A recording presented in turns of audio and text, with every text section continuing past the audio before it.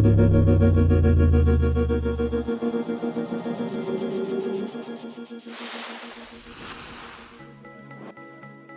Cases page is a very powerful tool inside the Avid Support Center. It allows you to easily create, edit, and manage cases online so you don't have to wait on the phone. Not only is it the easiest way to contact support, but it's the fastest. When you create a case using the Avid Support Center, your case is instantly viewable by over 250 CS representatives. You can rest assured you're going to get a fast response and a response by a representative that has seen your case and has a game plan on how to move forward. When entering the Cases page, you have a number of view options. Let's go over those first. Under View, you have All Cases, which will allow you to see all cases that were created, opened, and closed under your account. All Cases in Parent Group, if you belong to a sister station with a parent company, All Cases in Parent Group will allow you to see all cases created by your station as well as your parent company.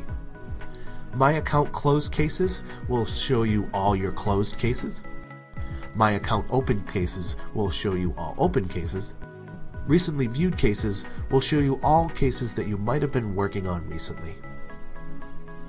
Let's create a case by clicking on Create New Case in the middle of the page.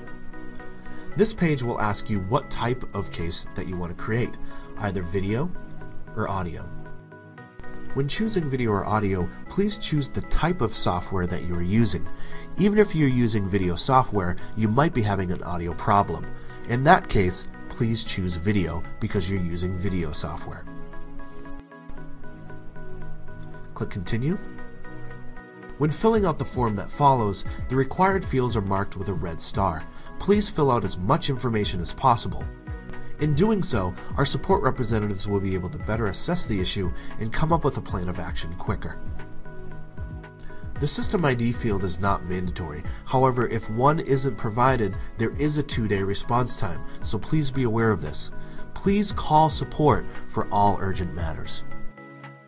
When filling out the form, choose Submit when you're done. After you fill out the form, you'll be brought to the Knowledge Base page. This will give you suggestions according to your description, so you might want to have a quick look through this list to see if there's anything that pertains to your issue. You might find something that solves it. If you don't find anything here, simply choose Submit to Support. Please note that if you do not hit Submit to Support, your case will not be submitted to a representative. After you submit to support, you'll be brought to the Case Edit page. It's a good idea to do a quick scan through to make sure that all the information is correct. If you see anything that needs to be corrected, simply choose Edit and correct the desired fields. So we've chosen Submit to Support, we went through the Edit page and corrected what needed to be corrected, and now we're brought back to the Cases page. The Cases page looks a little bit different now that we have a case here. You can see the case that we just submitted right here. In order to edit the case, simply click on the case number and you'll be brought back to the Edit page. After submitting a case to support, a CS representative will review your case, come up with a game plan, and send a response back to you. You'll receive that response inside your email, and you can simply reply to that email to send a response back. Another way you could do it is you could come into your Cases page, click on the case number, and then scroll down the page to see case responses. As you can see, we have received a response from a CS representative, and to reply back, we can simply choose New Case Response. Once you choose New Case Response, you can fill in your response, and then when you're done, hit Save. Let's quickly go over this case response.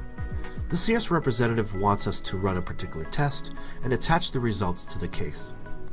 He also goes on to say that if we're unsure about how to run this test, that we could reach out and call him, he left a number here, or we could send a case response giving him the best way to reach us so that he can call and walk us through. Let's pretend that we know how to run that test. Attaching the file is easy.